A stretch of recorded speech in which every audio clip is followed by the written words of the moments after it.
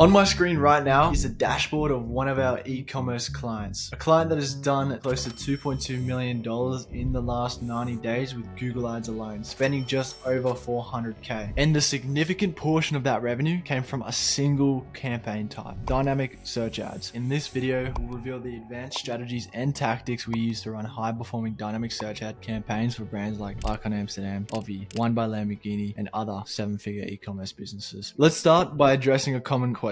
What exactly is dynamic search ads? Instead of targeting specific keywords like you would through standard search ads, DSA campaigns leverage the actual content on your website to generate highly relevant ads. Here's how it works. Google's algorithm crawls and analyzes the pages of your website. It understands the themes and products. Based on this analysis, Google can then automatically create ads tailored to match potential customers' search queries. One key advantage of DSA campaigns is their ability to expand your reach and capture search traffic that you might have missed with traditional keyword targeting. DSA can actually help you discover new opportunities and reach audiences searching for products, even if you haven't explicitly targeted those keywords. Let's say if you run an online store selling premium skincare products with a traditional search campaign, you'd need to manually research and bid on keywords like anti-aging serum, vitamin C serum, or retinol cream. But with dynamic search ads, Google can automatically generate ads for relevant searches based on your product pages, blog posts, and other website content related to skincare. This obviously means that your ads could appear for long tail searches like best serum for fine lines and wrinkles, or natural retinol cream for sensitive skin. To maximize the effectiveness of your dynamic search ads, it's crucial to implement a strategic campaign structure. And that moves us on to point number 2, campaign structure and targeting. When it comes to structuring your DSA campaigns, you have a couple of options to consider. One approach is to create specific ad groups within an existing campaign that also contains keyword targeted ad groups. And this allows you to run DSA alongside your other keyword ad groups, providing sort of an additional layer of targeting and reach. Alternatively, you can actually create separate dedicated DSA campaigns, and this approach gives you sort of more control and just allows you to manage your DSA efforts independently from your other search campaigns. The choice between these two depends on your account setup, goals, KPIs, and obviously preferences. But at Echelon, we generally recommend creating specific targeted DSA campaigns. This allows for better management of your DSA efforts. With a dedicated campaign, you can just closely monitor its performance and make targeted optimizations. Filippo is now going to demonstrate to you guys examples of how these two can both be effective. Here we have an account in which we have a search prospecting campaign that includes DSA. If you see here, we have multiple ad groups that are getting traffic, and there is a specific column for you to see the ad group type. So you can see that most of them are standard. When it comes to standard ad groups, it means they're using keywords, select the landing page, you write your copy, etc. And then you have these dynamic ad groups. So these are the DSA ad groups that are powering up the campaign. As you can see, when it comes to the ROAS, they're actually scoring incredible results, 9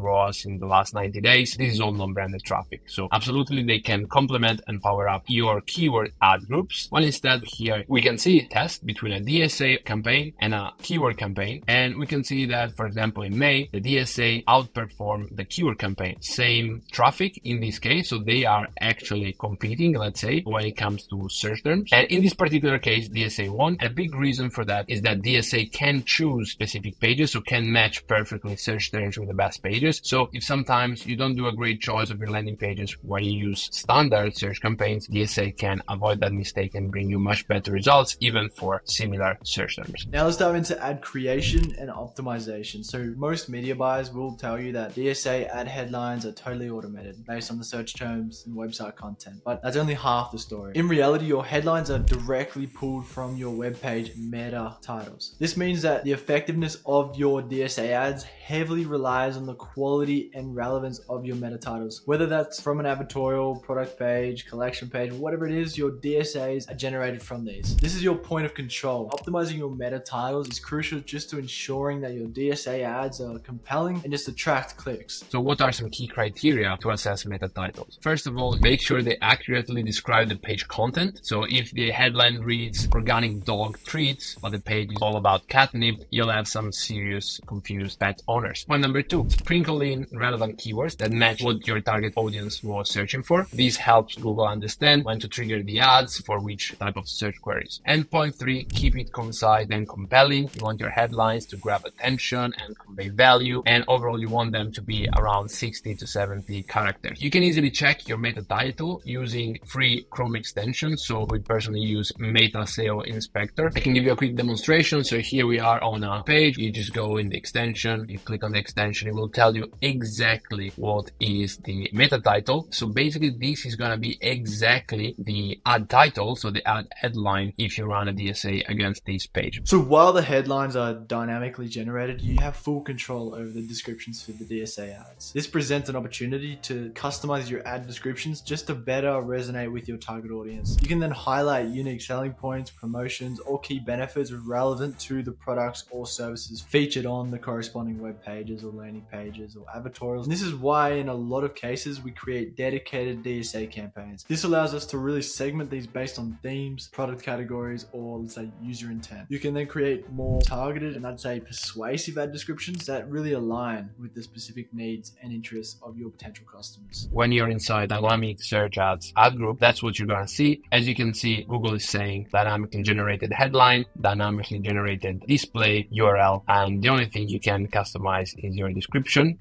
1, description 2, and never forget that when it comes to extensions, you have the same capabilities as you have in a normal standard ad group. So you can and you should use site links, call outs, snippets, promo extension, anything that is relevant for your business can power up your DSA ad groups as it already happens with your keyword ad groups within search campaigns. So we've laid the groundwork by optimizing our DSA ads to just ensure they're as effective as possible. But how can we use this foundation for, let's say, more growth? One of our favorite advanced tactics for DSAs is seed mining. This is where you use your DSA campaigns as a research tool to uncover high performing search terms you actually might not have thought of on your own. You set up a broad DSA campaign targeting a wide range of relevant pages on your site. Let it run for, let's say, a few weeks to just gather that data on which search queries are triggering your ads and driving the most clicks and conversions. Then dive into your search term reports and sort of look for hidden gems, long tail keywords with high engagement that are not really actively targeting in your other campaigns. Plug these terms into your standard search campaigns as an exact or phrase match keyword. Guaranteed you'll see improved results. So here we see the DSA campaign is doing pretty well. So we go inside and reports and we have the search term report. You can see all the search terms that Google makes available. Google will always make available a portion of that. It could be 50%, 60%, 70%, but of course that's going to be always a part that Google hides, but you can definitely make the most out of what Google shows you. So you can see exactly what people are looking for. And again, we didn't need to set up any of these keywords. So for example, here we can see they might be interested for the version for caravan or the version for cars. So this could give us good ideas to use these keywords in specific keyword ad groups, and we can tailor, of course, ad copy on that. But also when it comes to landing page creation, shopping title optimization. So once you understand, okay, many people are interested in that, maybe it's not that clear in my current landing page, but I can serve that purpose. I can then adjust the overall content that I have, again, across landing pages, shopping titles, shopping descriptions, and in this way I can power up my overall Google Ads results. Point number 5, monitoring and optimization. So one of the unique advantages of DSA campaigns is the ability to just analyze search terms at a granular level. Unlike traditional sort of search campaigns where you can only see the keywords that triggered your ads, DSA campaigns tell you the exact headline and landing page that was served for each search term. So this level of detail, it just allows you to find sort of new opportunities to optimize for specific search terms and your most relevant landing pages. For example, if you notice that Google is heavily serving impressions for a certain page on your website through DSA, you can then take steps to optimize that page for better conversions. And this might involve some of the following: rewrite the copy to align even better with the search intent, optimize your headers and meta tags for the high performing keywords, or streamline the call to action and page layout just to remove any of that possible friction when it comes to the conversion flow. Another optimization opportunity lies in controlling which pages on your website are actually eligible to be served through DSA. By default, Google will consider all the pages on your site for DSA targeting, but you can exclude or include specific pages based on their relevancy and performance. So for instance, you might want to exclude pages like About Us or out of stock product pages or 404 redirects, or you just want to avoid sending traffic to sort of less valuable or irrelevant parts of your site. Here's an example of this. So here we have dynamic search ads, search terms, and landing pages. So basically what's going to happen here is that, as you can see, for each search term, the system will tell me the exact headline that was shown by Google and the landing page that was selected for that specific search term. Also, when it comes to coming up with different landing page ideas or specifications, if we have many searches for a specific flavor of keyword, like here, the product specifically for caravan, I might want to create a page that clearly talks about it, that has caravan in the title, and eventually you can get to a result that you could see here. So by clearly optimizing the headline of your content, of your pages, you can get to extraordinary results with DSA. Even with blog pages that we discuss in plenty of our content, you can get very cheap traffic. Again, when you're providing a lot of value, Google will let you pay very little when it comes to your CPC, and your ROAS can be unbelievable. DSAs can help you reach high value customers at the perfect moment, multiply your ROAS, and scale your business. But as with any advanced Google Ads strategy, the key is execution. It's not enough to just slap together a generic DSA campaign, kick your feet up, wait for sales to roll in. You need to be intentional about your campaign structure, meticulous about your ad creation, and relentless about your optimizations. Most importantly, you need to continually test, learn, and adapt to stay ahead of that curve. If you want to improve your Google Ads performance, be sure to subscribe to our free Google Ads newsletter, where we share advanced tactics and resources to help you stay ahead of that curve that we don't share anywhere else. Just click the link in the description to sign up. With that being said, myself and Felipe, we appreciate you watching, and we will see you in the next one. Ciao.